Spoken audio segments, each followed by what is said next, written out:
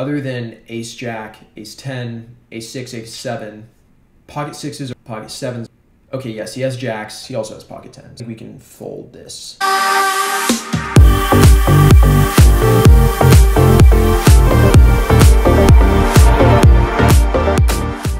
Hello everyone, so welcome to a session where we are going to be playing against the solver solution. So we're going to be using a pretty obnoxiously large game tree, and it's the bet sizes are going to be adjusted to 100 NL. For bet sizes, we have quarter pot, we have 50% pot, we have full pot, and we have 1.5 times the pot, so 150% of the pot. We're going to be using the 184 flop subset from Pio. And additionally, what's cool is that the Play and Explain feature is able to really cycle through the entire flop database. Many times you're going to hear me slowing down and thinking very deeply about things that would otherwise seem completely trivial. I think the whole point of this is really an opportunity to slow down and really think deeply, even on every single small decision. And I think that in the end, that's how you can get the most out of this feature from the software. So let's start out by practicing in the big blind. So we will check, and the under the gun bets a quarter pot on this flop. So we could maybe raise this some of the time, but I think I would fold. I could be wrong, but I think I'll fold, and I was right. Okay, so I will check. And on this flop, I think check raise is pretty reasonable. So I'll check raise like 50% of the pot. Okay. Now when the ace comes, I think we can check because that does put some strong hands in his range. It also allows us to bet the river, and our equity isn't very threatened. So it goes check, check. Now I think that gives us a reasonable bet on the river, and I think his range is mostly top pair heavy, so I think a half pot bet size would work pretty well. Oh wow, we need full pot. Funny how the EV is technically the same. So that means that the difference in EV is pretty small. Funny. Anyways, okay, so we bet, he raises. I think it's a call. I think it's just a call. So we flop trips, so it's check, check. On this flop, I don't think he's hit much of anything. So I think in these scenarios, it's pretty reasonable to bet quarter pot since there's a lot of air in his range. So it goes call, so it's probably pretty ace-king heavy. So I think a half pot or a quarter pot bet would work again here. I'll bet quarter pot. It turns out to be a good move. So I will check.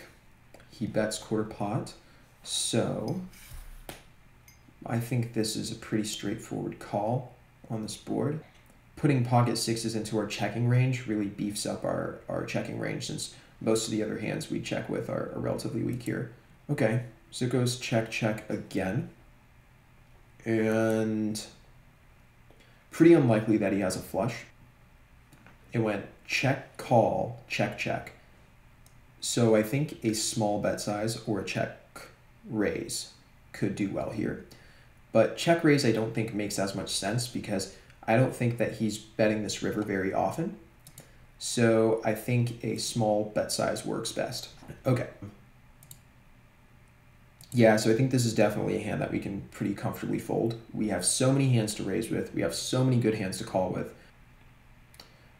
Pocket fives on jack 10 6. So bets, and so there's some argument for raising here.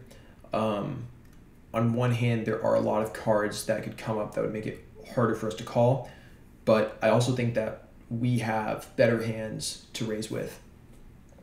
I wouldn't be surprised if there's a mixed strategy, but I do think this works better as a call. But whatever. So I think it's a check. I think we can actually still comfortably call here. Other than ace jack, ace 10, ace 6, ace 7, pocket sixes are relatively unlikely. Pocket sevens are relatively unlikely. Okay, yes, he has jacks, pocket jacks. He also has pocket tens. Okay, wait, never mind. He has a really fucking strong range here. So I think we can fold this. Yeah, okay. Sometimes when you talk through it, you come to a completely different conclusion than what your first instinct would have been. Okay, so we check, he bets. We have ace-jack offsuit, which we could defend. That's much better than this. We have ace-8 suited. We also have ace-4 suited in this case to defend with. Pretty much any of our ace combos with diamonds, clubs, or spades we could raise or defend with. This is a fold. Okay, so queen, 7, deuce. Sounds like a flop that he wouldn't bet very often. And now we make top pair. So how has the jack changed ranges here? We do not have a lot of the strongest jack combos in our range. I'm actually pretty surprised that we do have queen jack suited, jack 10, 10, 9. So we have some pretty good hands that connect with this board. And he has queen jack, jack 10 suited, 10, 9, king jack, and ace jack. So in this spot, I do think that our range is dominated, and I think that this does play well as a check or a quarter pot bet. But I think a check is good because now he does have some ability to rep some good hands. Additionally, he'll have he has draws. So like ace king is a draw here. So I think check works well. Now I think we have a reasonable spot to bet here. I don't think betting large would make sense because I don't think he has a value dense range. So I think betting half pot would be a pretty good size. And I was totally wrong. We should actually be overbetting here. Okay, so when he checks, what does he have? What does he check with? Pocket queens, some good pocket pairs, some kind of medium strength pocket pairs. What top pair? He has ace jack, queen jack. He also has ace jack offsuit, to be fair. That's interesting. I would not have guessed that overbetting was the right move, but you live and you learn. Okay, check, check.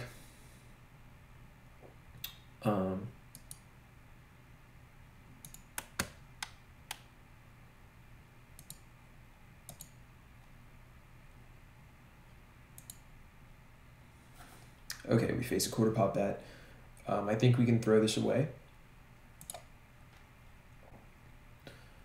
Ace-7, so we can check. Goes check, check. I think we can continue checking. Doesn't put too many strong hands in our range. I think we have so many better ace-x hands to call with. We have a lot of better hands to call with, so pretty clear fold. King-queen. So I think we can check raise this some of the time. I think it works better as a check raise than it does as a call. So I'd raise 50% of the pot. And then the ace comes. Does the ace put stronger hands in our range? I don't think so. So I think a check raise check line works best. And now this is the point where we either have to like raise big or fold. I think it makes more sense to fold. Okay, so let's check. Goes check, check. I think continuing to check makes sense to keep his range wide. And I think checking to, yeah, so went check, check. Okay, so now we will check, facing a quarter pot bet. I think we can raise with this sometimes and fold with this sometimes. I will fold. Okay. We can check, bet.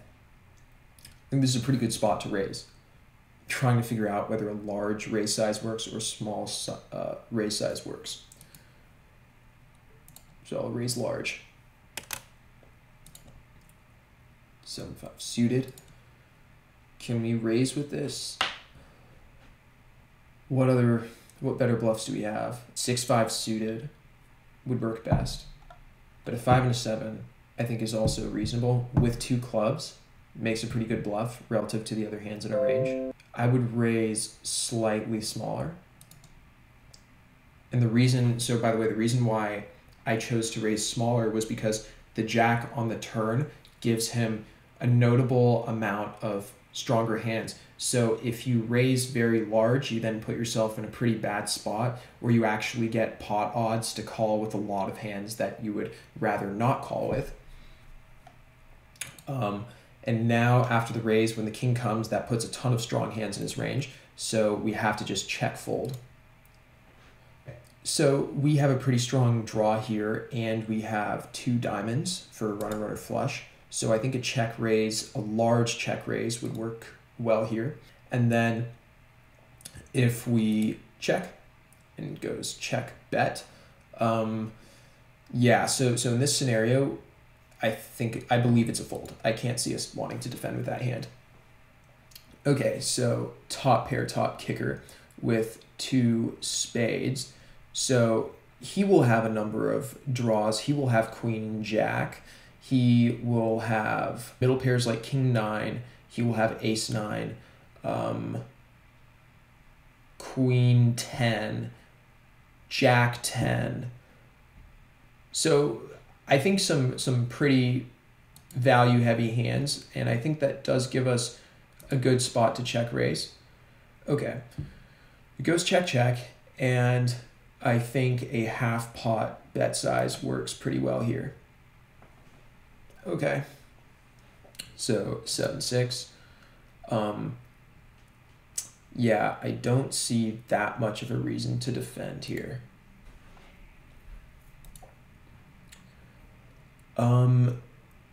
Okay, so facing a bet, I think a small raise would work. No, we have to raise large, but we have to raise anyhow.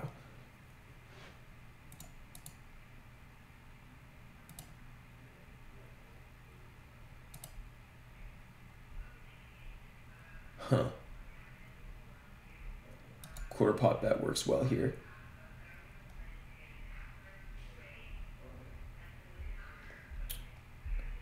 The 9 of diamonds doesn't change a whole lot.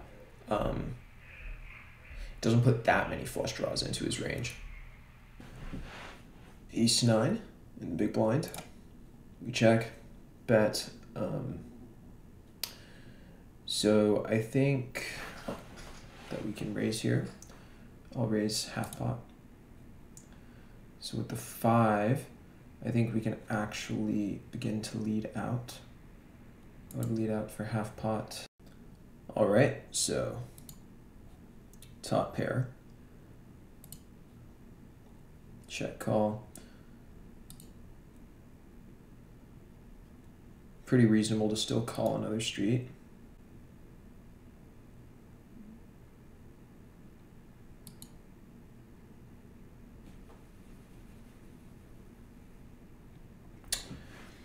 So what better hands do we have to call with? So I think on the flop, there's a chance that we could have folded Jack 10. So we might not have Jack 10 suited in this spot, which means we don't have the nuts. We do have pocket 9s. We also have pocket 8s. We get here with pocket 8s. Unsure if we get here with pocket 7s. We get here with ace 9. We also, let's see. We also get here with king 9.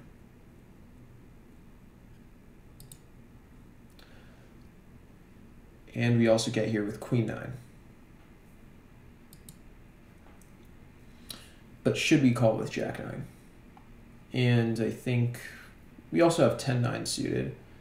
But I think that jack 9 is a little bit too close to the bottom of our range to call with.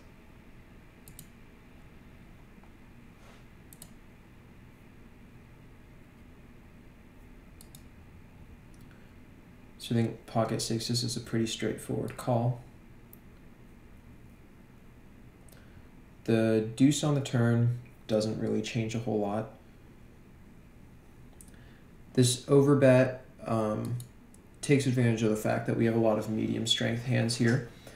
So we have to kind of think about what is the distribution of our different medium strength hands.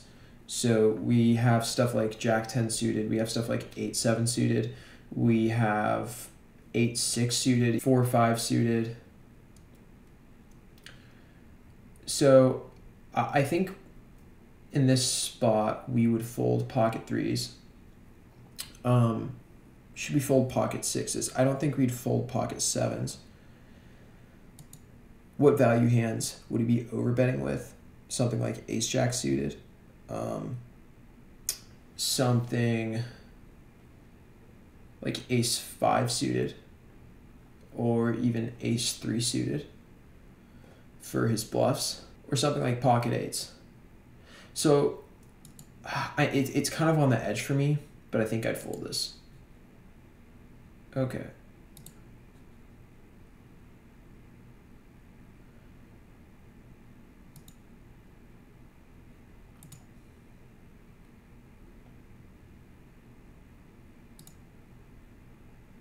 Yeah, I don't think we can call a bet size that large on this run out.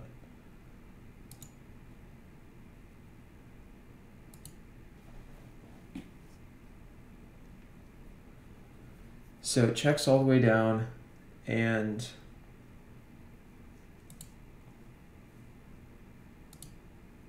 yeah, I think a call was pretty standard there. Goes check, check.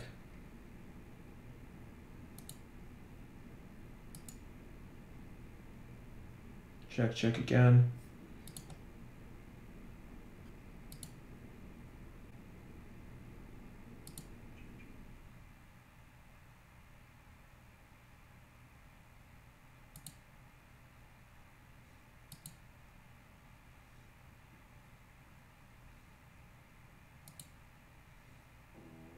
Now we have a good hand that we can comfortably call with.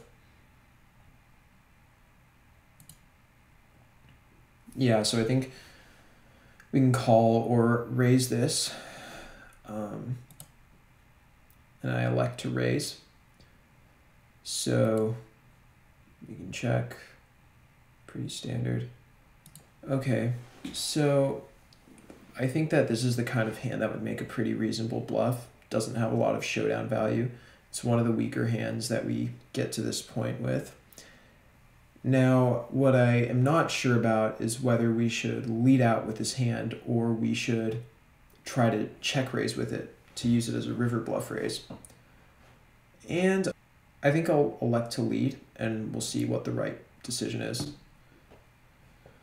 That was the right decision. All right, so if you made it to the end of this video, you're an absolute champion. Thank you so much for watching. I definitely had to edit out a lot of really long pauses in between my explanations. It's definitely not very easy to play and talk about your thought process as you play. Definitely gives me a whole lot of respect for people who are able to like stream on Twitch and were able to talk really quickly as they play. I think, I mean, mad respect to those people. Anyways, let me know if you guys want to see more content like this. It's pretty easy for me to create. It takes much less effort than the other videos that have a lot more rigorous analysis. And it was pretty fun, but I definitely can't anticipate whether you guys are going to find it entertaining or boring. Anyways, I hope you guys enjoyed it, and thanks for watching.